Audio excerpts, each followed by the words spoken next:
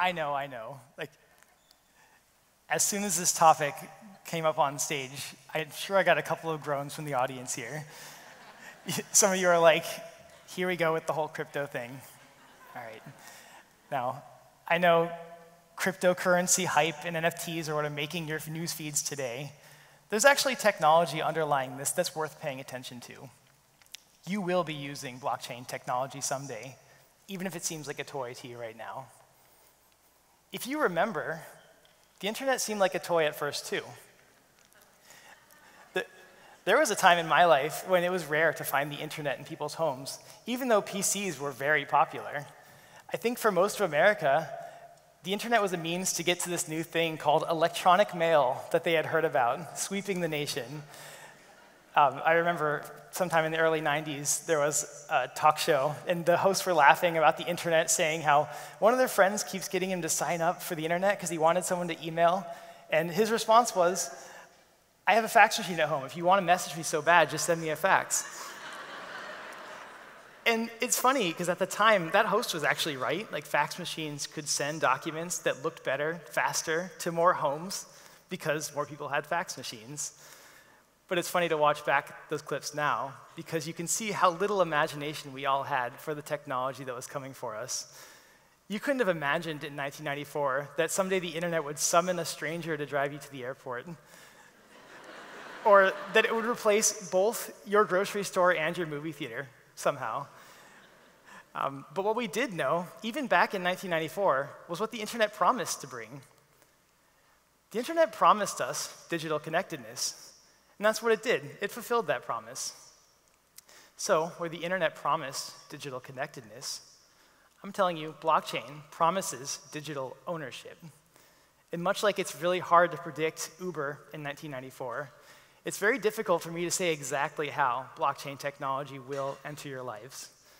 Sure, you might be using a digital currency someday. Or perhaps the gamers out there in the audience, maybe your next game will have in-game items that you not only will buy, but then can later sell or give to a friend.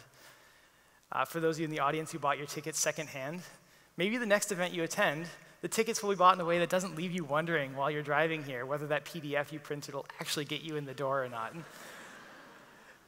For everybody here, maybe your next driver's license will be a digital one. You could go buy a beer at a 7-Eleven and not show the clerk your full name and home address. So while I can't exactly predict how this technology will enter your life, I'm here to make sure that when it does, you know how to stay safe. This is a world where scamming is rampant and scams are costly. But lucky for everybody here, the rules for staying safe are actually very simple to write down. There are only 2 rules to know. Rule 1, protect your seed phrase. Rule 2, understand what you sign. There you go. Okay, I know both of these things are very foreign sounding to most of you here, so let's dive in. First, to understand this, it helps to understand what is a blockchain. In essence, a blockchain is just a giant database that lives on the internet that anyone in the world can add data to, anyone in the world can read data that's in it. The key difference between a blockchain and other databases that came before it is that it's decentralized, it's not hosted anywhere, there's no owner, there's no singular authority that can change the contents of that database. The second thing is that there are rules in place enforced by the blockchain to make sure that nobody can touch data that's not theirs. There are rules to make sure that you can't cheat. So let's go back to the 2 rules. Actually, if it helps to think of an analogy, you can think of a blockchain sort of like a giant digital locker room where anyone can come and go, anyone can see what's in other people's lockers, anyone can have a locker of their own, but only you know the combination to your own locker. So if you think back to the 2 rules, Rule 1, protect your seed phrase. Well, what is a seed phrase? To illustrate, here's my seed phrase. It's a list of 24 English words, seems very simple, that is the key to the entirety of your security on the blockchain. If the blockchain is a digital locker room, this is your locker combination. Anyone who has it can open that locker just as well as you can. So obviously, I just made a huge mistake in front of you all here. I am showing you my seed phrase. That's really bad. Anyone who now has this has the full permission to take any assets owned by this and drain it from my account. Now, you're welcome. Now, full disclosure, this is not my real seed phrase. This is a seed phrase I made specifically for this talk. And actually, as an Easter egg, there might be something in there, if anybody finds the locker combination out there. OK, I'm going to show you the most popular scam on the blockchain today. This is the blockchain that this is the scam that I encounter in my day-to-day life.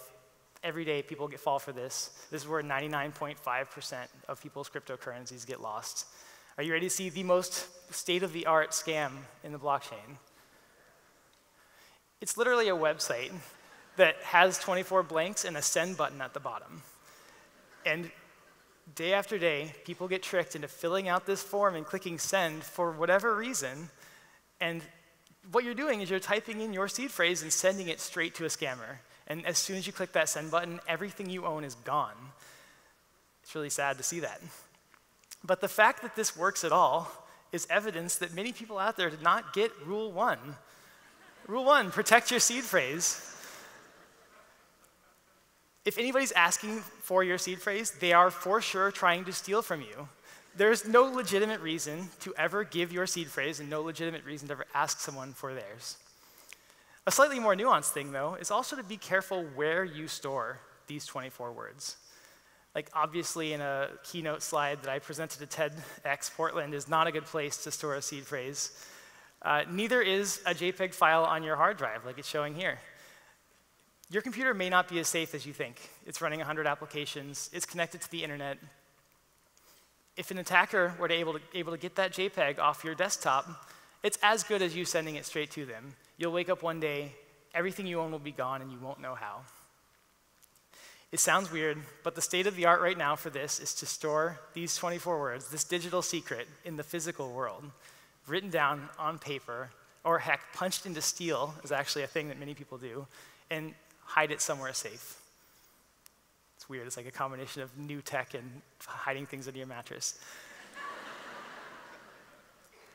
So that's rule 1, protect your seed phrase. Let's move on to rule 2.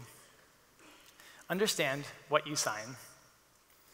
In the world of blockchain, anytime you need to prove ownership of something, you do that by creating a digital signature. So why might you need to prove you own something? Well, in the world of cryptocurrencies, the person sending a cryptocurrency needs to prove first that they own it before they can send it. There are a million things you might need to prove ownership for. Let me show you what it looks like today to sign something digitally. You'll be browsing the web. You'll encounter a website that wants to talk to a blockchain. There'll usually be a button you click. And when you click that button, a pop-up will show up, and it'll have something that's going on and a big approve or deny button at the bottom. And for better or worse, this is using a design pattern that many of you in the audience here have gotten really good at ignoring. macOS wants to update tonight. You're like, deny, I'm busy, I can't do that. This website has cookies. Please accept them to get this big thing to go away. You're like, yes, accept. In the world of cryptocurrencies, you can lose $1 million with a single approve button click, and you'll never get it back. So if that's a habit you've grown to have in your life, to blindly click approve, deny, once you're in this world, pay attention to what it says. This is an example of another common scam. Not nearly as common as the first, but it's still pretty common. You'll have something where somebody thinks they're doing something. I'm claiming some digital art. And when you click the button, if you look closely and squint, it's asking you for your full US dollar balance. Now, rule 2, understand what you sign. Anytime you're being asked to create a digital signature, if you can't understand what you're being asked, or you don't agree with what's being asked, don't sign it. Click deny or close that window, move on with your life, nothing bad will happen. It's clicking approve and creating that signature when bad things can happen. That's it. Those are the 2 rules. Protect your seed phrase, understand what you sign. Now, I know many of you in the audience here are not into this technology now, but it is coming for you. The promise of digital ownership is as powerful as the promise of digital connectedness that the internet brought. However this technology comes to you someday, I hope you remember my 2 rules and stay safe on the blockchain. Thank you.